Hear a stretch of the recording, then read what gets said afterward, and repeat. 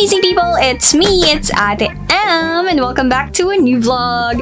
And for today's vlog, I'd like to thank Vupu for sending this kit to me. Ito ay Argus GT2 kit na bagong produkto na ni-release ng Vupu.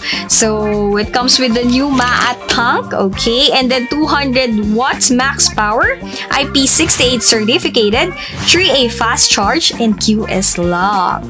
So, warning!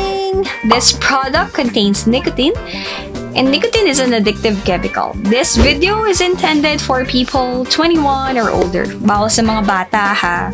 Tabi ko muna to ha.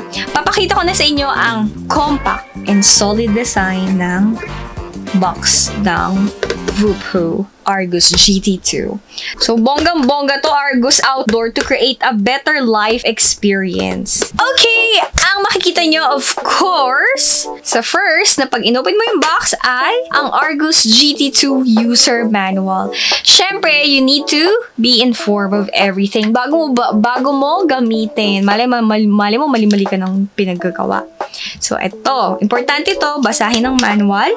And of course, the warning sa battery naman. Okay, thanks Vupu for that. Dito tayo magsisimula sa accessory. Tadaan! Ang ganda, no? So, ito. Open ko na siya.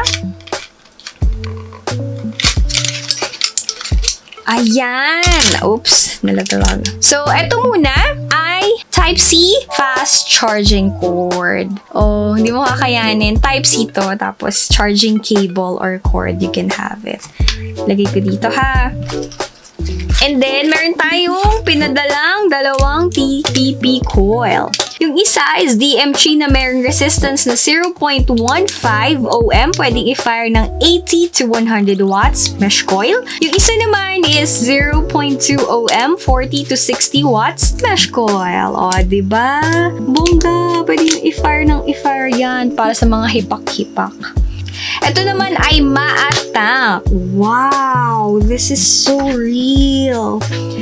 So, as you can see, ang dami mong malalagay ditong juice. Bongga! 6.5 ml e-liquid. So, as you can see, glass chamber with a good branding. Ito yung ito yung sa air holds. Tapos, pwede mong i-control yung airflow. Pwede mong anuhin to. O, ganyan.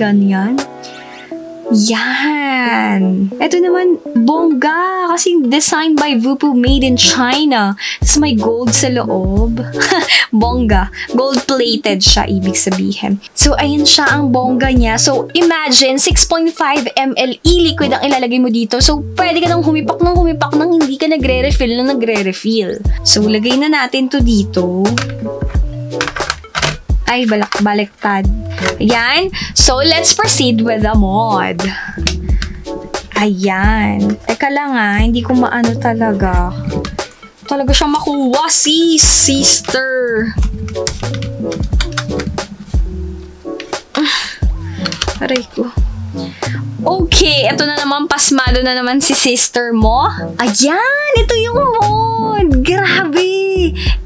Kahit ikut-ikutin mo yan, ang ganda, leather effect to.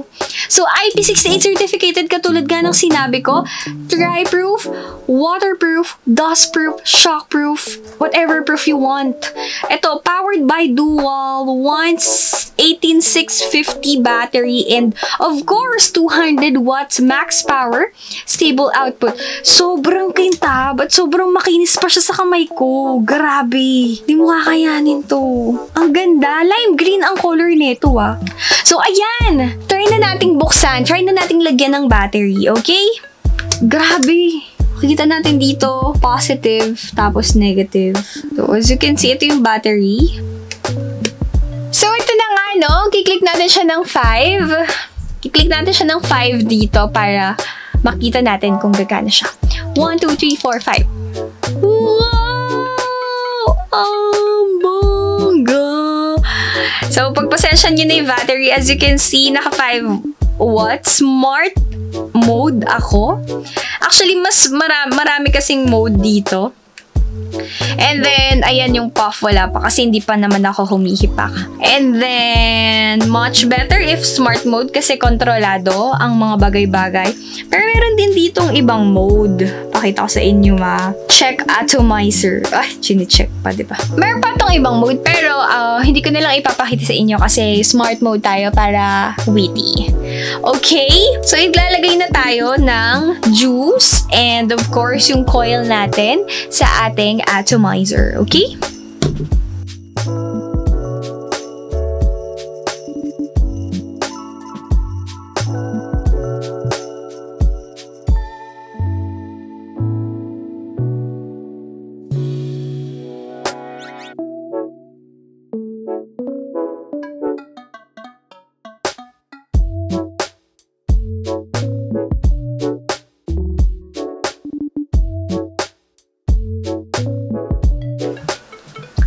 Ilalagay ko na siya dito.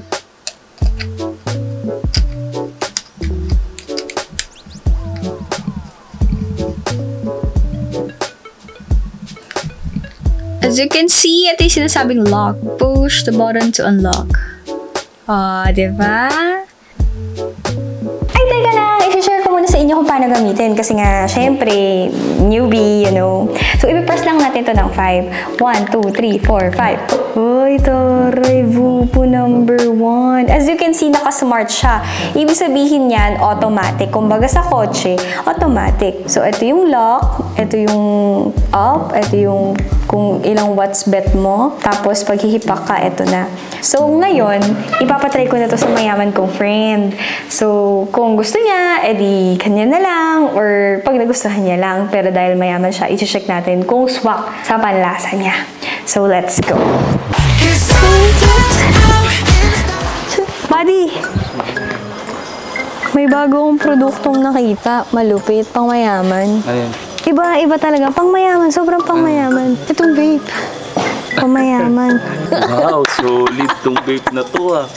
Kinta ba? Oo. Eh, syempre, dapat papasayan sa taste mo kasi yung level ng ano eh.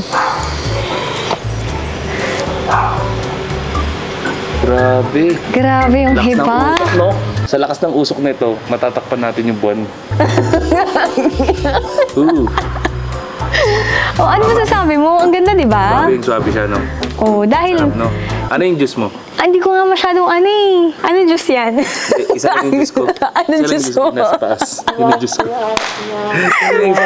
Sarap niya, no? Oo. Ito yata yung ano eh. Argus GT2. Oo. Ito nga yun, no? Bago yan sa market. Binibenta mo ba? Oo. Hindi. Actually, bibigay ko na yan sa'yo. Thank you, ah.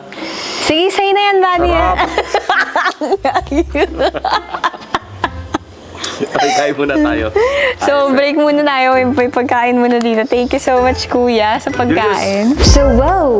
That's all for now. Thank you so much for watching. And by the way, guys, don't forget to follow Vupo sa kanilang social media accounts. And, syempre, ano pang hinihintay nyo? Comment down below kung maganda at malupit tong napanood mong video. And, mananalo ka ng Vupo.